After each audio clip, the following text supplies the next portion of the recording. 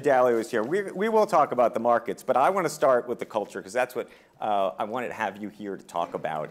You know, you do something that is very, very different than most other companies, firms, places, which is you believe in this radical transparency idea. Right? It is almost ruthless to some extent. And I wanted to, just for everybody here to understand how you got to that place and what it is that you do. You tape record conversations. You show people. You'll tell them. Everyone tells each other exactly what they think, and how that works, and specifically how it came to be. Well, I started trading markets when I was a kid, about 12, and early on in the markets, you know that there's a high probability you're going to be wrong, no matter how confident you are. So I liked to look for people who had alternative point of views, different point of views, people who would disagree with me. And I wanted to see their thinking because it improved my chances of being right. And so I learned that besides improving the decision making, I learned a lot from the other people who disagreed. What was their perspective? I think we're all blind in many different ways. And then, so then I started to have other people work with me. And I'd say, like, how do you want to be with each other? How do you want to be with me? How should I be with you? Would you want me to tell you what I think? Do I want to hear what you think? Or do I want you to filter that? And it just seemed so obvious because it didn't even seem ethical to not have critical thoughts about people and not to discuss it. It didn't give them a chance to share their perspective. So, in other words, our goal is to just try to find out what's true. In my business, I have to be an independent thinker. And each of the people I work with has to be an independent thinker. Because the consensus is built into the price. So you have to think, where's the consensus wrong? And you don't know whether that you're going to be right or wrong. And so if you're going to have independent thinkers operate that way, and you want to encourage that, you want to be able to have thoughtful conversations. And what's so crazy, isn't it totally crazy not to be able to be that way? To be in an organization in which, let me ask you a question, would you rather know what people are thinking, or would you rather not know what they're thinking? Would you rather be able to express what you're thinking? What they're thinking. Okay, but you see, what's actually happening in your mind, and it's physiological, is that, think of it as that there are two different minds going on. And your brain, physiologically, has different brains operating in it. There's the part of your brain which is called the prefrontal cortex, which is that part of the brain that is thoughtful and engineers what you want and how should you be. And then there's parts of your brain which are the animal brain that you've been born with, and particularly the amygdala. There's this part of the brain, which is the fight or flight. And so when you answer the question, you're largely answering the question as though it's you in aggregate. But if you really start to think about it, and I say, what do you want? Your higher level brain would say, I would like to find out what you think. I'd like to find out I'd like to be able to express what I think. And I'd like to be able to have a thoughtful examination of whether it's true or not. Because logically, that's the smart thing to do. So intellectually, everybody gets it. The only emotional reactions that they have is that other part of the brain that makes it uncomfortable. And I think our society has reinforced that so much. And that's why you have such inefficient decision making, incredibly, like all the different people who think that something is wrong. And what do? They can't express it. They can't talk about it. They can't examine it. So you have very inefficient decision making and lack of honesty, office politics. So what we have is transparency. So yes, everything is taped so that everybody can hear every conversation. The only conversations that we don't have taped are those that might, if we have a proprietary trade or if we're having some personal issue that is not related to the business, a health issue, and so on, we don't tape that. But every tape of everybody's conversations are taped and everybody can listen to. Now that's very shocking, but it means that everybody doesn't have spin. There's no spin. You could form your own opinions. It builds trust. It's fantastic. How often do you feel uncomfortable on any given day? I'm made comfortable by it. What makes me uncomfortable is when we don't know such things. And we describe the process. Most people are like this. There's about an 18-month adjustment process, which you would call sort of getting to the other side, in which there's when you come to your firm. When you come to the firm, people, before they come to the firm, they intellectually say, yes, that's right. I would like to know what my strengths and weaknesses are. I want to be able to speak up about anything if I don't think it's right. I want to be able to make sense of anything. I want to have that total freedom. So they want it intellectually. And we show them the tapes of what it's like, because we got a lot of tapes to show. So we show them the tapes of what it's like, and they say, yeah, I want that. But they're not used to it yet. So much of what we do is habit. Habit comes from a part of the brain, basal ganglia. There's this habit. And you have to get used to it. And it takes about an 18-month period on average to go through a process that we are being able to operate that way. But it's a culture that operates that way, and so it's self-reinforcing. It becomes like mistakes. Mistakes are good things. Mistakes are good things, meaning if they're made in learning. In other words, so mistakes are how we learn, because mistakes produce pain. And if you produce that and you convert that to learning, like, for example, punishing people for mistakes is bad because they hide things. Where if you were to say to your kid who makes a mistake, the only thing you have to do is tell me what would you have done different in the future, and then we'll be good. That makes that a learning process. Or weaknesses. Everybody has has a number of weaknesses. The great people that I've seen in almost any area always have weaknesses. They just have known what their weaknesses are and have ways of getting around those weaknesses. So everybody feels really good about that, and after 18 months or so, they can't imagine working in another place. What percentage of people come to your office thinking this is a good idea, and they can't get through the 18 months? About 35% of them don't get through the 18 months for one reason or another. I mean, it's either the cultural thing. Everybody has a challenge during that period. And their two brains wrestle with each other. When I mean that, their upper level brain always is saying, okay, this process is good and it's healthy and so on. And the lower level them says, it's difficult. And they wrestle, and that wrestling match, so about 35% are gone in the first 18 months or so. But 50% of the population who worked there 10 years ago still works there and wouldn't work anywhere else, because they can't imagine going into an organization in which there's not that transparency. How frequently do you listen to the tapes? How often do you actually go back to these tapes?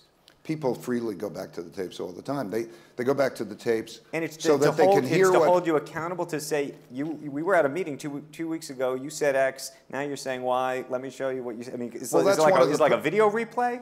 Well, it's mostly also to get exposure to what's going on.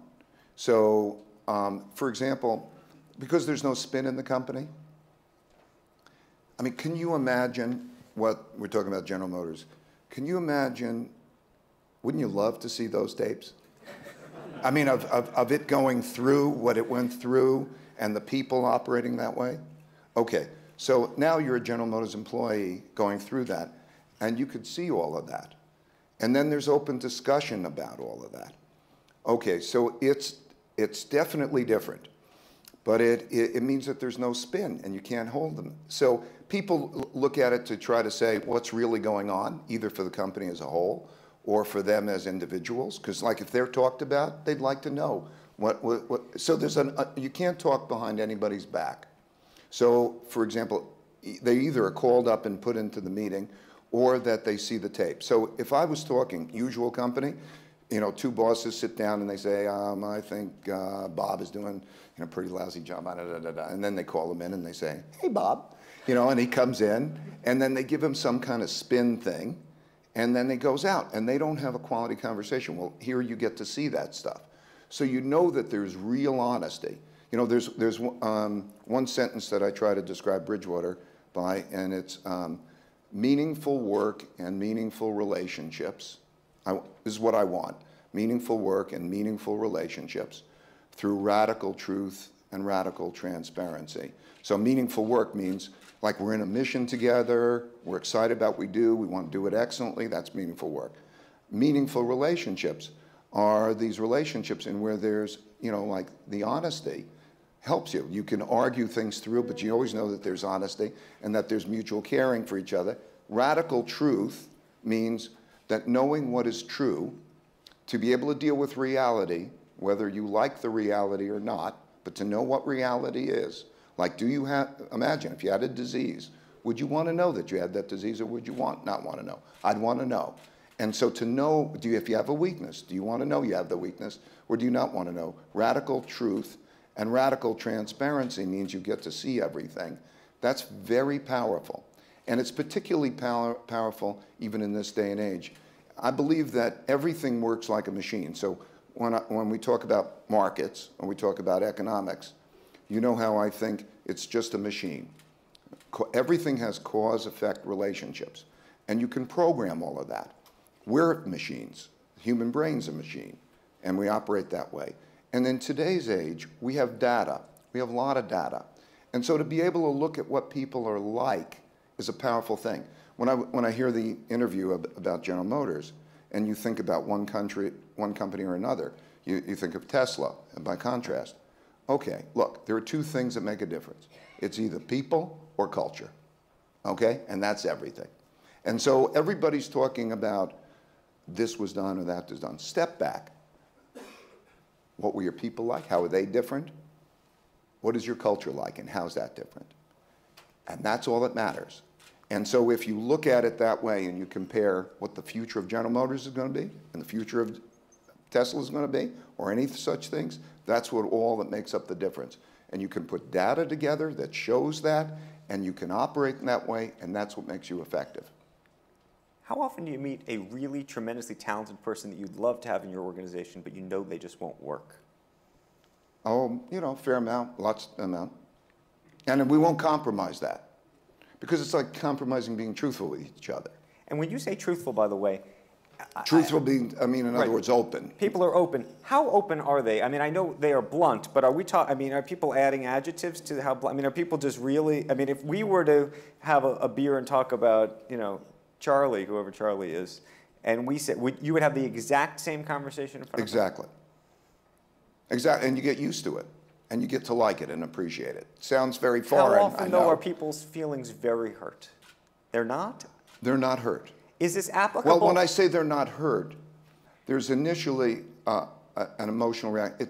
There's a part of the brain that's amygdala, and it's the same thing that's the fight or flight. And what usually happens in that moment is that there's an emotional reaction quite often, and that emotional reaction fades. And so if you give it an hour or two, particularly if you could see yourself in the meeting and so on, and you know that you're not trying to hurt people. Because let's say if you were trying to hurt people, that would become apparent in the tape. So are you trying to help people? We're trying to help each other. But that means we just disagree. We see things different. Why can't we civilly disagree? Isn't it a perversity of our society that people can't thoughtfully disagree? I mean, you and I go to a restaurant, somebody says, I like the food. The next person's reluctant to say, I don't like the food. That's weird, right? There's an aversion to disagreement. Thoughtful disagreement, when two thoughtful people who are intelligent disagree, that's when the power of understanding begins. Because they can then say, why do they disagree? And work themselves through it to make progress. And so it's a healthy thing. But what happens if one guy thinks he's smarter than the other guy? Well, they get to find out. And smarter, what you find out is different people are smart in different ways. So, by the way, you get to find out how people are different, remarkably different ways. Right. Some people are creative and not reliable. Some people are reliable but not creative. Some people are meticulous. Some people are big picture thinkers. In order to be effective, you find that people are smart in very different ways. So the creative, and there's an appreciation of those differences, because then when you realize that you need it all. And in order to have an effective group, you need a detailed thinker, you need a big picture thinker, you need the creative and the reliable. The big picture thinker who's unreliable, you say to him, we just know you're unreliable. It becomes so But we love you so much because you're a big thinker. So in other words, right, you can play that role. Nice. Okay. You can play that role. Let's not pretend, okay? Okay, if you're very creative, this is often the case, a very creative person is not reliable. A big picture thinker is not detailed thinker. This is the way. And so they're all valuable, but you can make a team better. There's also mutual understanding and appreciation. In other words, I can appreciate things that in the past I would have been very annoyed at, because I think, for God's sakes, can't you see it?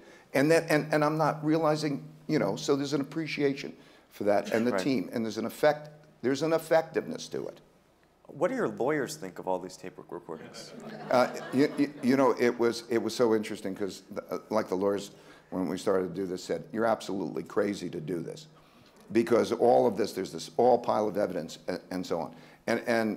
So every now and then you can get, you know, a frivolous lawsuit. And what I found out is, look, if we're doing something wrong, I'd want to know about it. It's on tape. And what I found out is I think in the whole existence of Bridgewater, and now that's 40 years, I think I've had only about 3 frivolous lawsuits.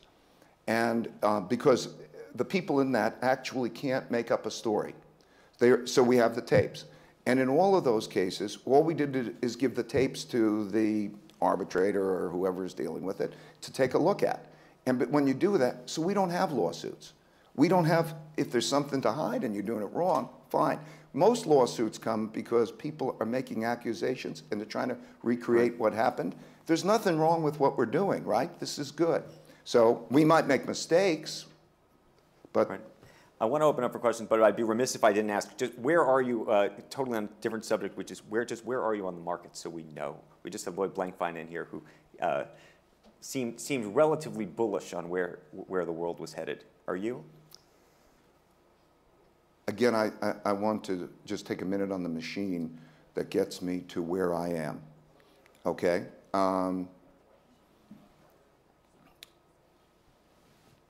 When we have when there's an upward debt cycle and there's a lowering of interest rates, it reduces debt service payments. When interest rates hit 0 and there are large credit spreads, you can no longer have monetary policy as an interest rate driven, you have quantitative easing.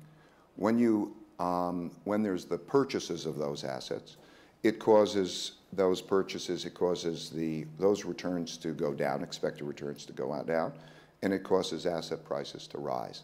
And that's been the transmission mechanism through there. Now we have a situation in the United States to some extent, in Europe to a complete extent, and to Japan in a complete extent, where there are both 0 interest rates and basically 0 spreads. That means that the effectiveness of monetary policy will be less going forward. We're in a mid part of a cycle, and this is an easy part, good part of the cycle. As time progresses, let's say in a year or two, whenever there might be a need for easing of monetary policy, we're going to be in a situation in which the effective ability to ease is very limited. And that'll be at the same time, that's at the same time as asset prices will be comparatively high because of the fact of pushing them up and the spreads down. So it's now, I think it's a good environment. We are long equities and we are holding those positions, and it's a relatively good time. What I worry about is if we were to take it a year or two in the future, what the effectiveness of monetary policy will be, particularly in a deflationary environment. And when I say deflationary environment, we have been in a secular declining inflation, declining interest rate move. Since 1980, every cyclical peak and every cyclical trough in interest rates has been lower than the one before it until we hit 0 interest rates. So there was a force, it won't take too much time to describe, but there was a big deflationary force. And when we're at 0, that day will come in terms of those deflationary pressures. We're seeing it in oil and such things. So it is that concern at that point that I think it'll be a big difference in the world economy. So we are almost at the end of the ability to squeeze more out of it. And if you look at capitalism, it's the spread that is the transmission mechanism. Everybody's looking for spread. And it's that spread that is the transition mechanism that makes lending and that go through. And then there's lowering interest rates and lowers debt service payments. That dynamic, which capitalism is based on, is going to become decreasingly effective in the not immediate, but longer-term future. I could talk to you forever. Let's open it up, though, just so we get a couple questions for Ray. if you have a hand, please throw your hand up. I see the professor has another, but we have a question back there. Yeah. Just how do you manage all these tapes and recordings? And you must have a job devoted to just managing this. Well, we make them we have systems, you know, how you push the buttons and so on. But we make them available for everybody in kind of a library, so it depends what ones you want to go get. And then we tag them whenever anybody's discussed so that the person will know. We are now, the next technology, which hasn't yet been introduced but will be in the next next few months, is to be able to push each point on the tape so that you can know what is at that point in the tape that becomes relevant and it becomes indexed. Yeah. I've watched how the economic machine works on YouTube. I've watched your YouTube video, how the economic machine works, and I think it's fabulous. What can we do for, you know, school-age children to enhance their understanding of the economic machine, as you put it? By the way, I did that as much for the as much for policymakers as I did it for, because one of the things I found is that policymakers don't pay as much attention to the machine, like printing money. Is printing, the biggest question today, is printing money inflationary? Is it a bad thing or not? And I just wanted to make clear in that notion that if you spend money or you spend credit, and spending is the demand side and quantity is the supply side. And if you have less credit and you have more money and spending is the same, it works that way. If we can agree on such things, then like in Europe today, that policymakers, if they can agree that the machine works that way, we can know then how to best approach it. And so it's all very simple. I think that what we can do for kids or we can do for others is to simplify. That, I don't know who it was who said that any damn fool can make it complicated. It takes a genius to make it simple. Essentially, in 30 minutes, I think I tried to convey everything that matters that I know in 30 minutes in how the economic machine works. And I think if we go back to that basic, simple level and we start there, it's like math, you know? When you're taught, what does 12 times 35 equal? And you can do that in a complicated way. Or you could do it in a simple way that you might say, let's round 12 to 10, and let's round 35 to 40, and it's about 400. And that, you can do it, if we simplify that and deal with the basics, I think it's helpful. Let's sneak in one final question, Jacob. What are some of your own shortcomings that you've learned about from watching the tapes? Oh, I got a laundry list. First of all, I have a terrible memory. I'm very unreliable. I'm incredibly forgetful. I need people around who will take care of a lot of things that for me. In other words, I need handlers. And people who are meticulous and organized. And those are my, those would be the major. I miss, by the way, I mean, like, at any time, I believe that I'm missing a lot. Like, I look at, there's so many things that I'm not seeing. The one thing that's good about that is that I know that I'm not seeing them. And so that's why I keep going to other people who I find see differently. And that's my biggest advantage. My biggest advantage is not what I know.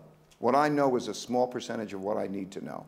My biggest advantage is that I know that I don't know a lot, and I'm worried about not knowing, and that I know how to speak to people who might know a lot, and then have that process.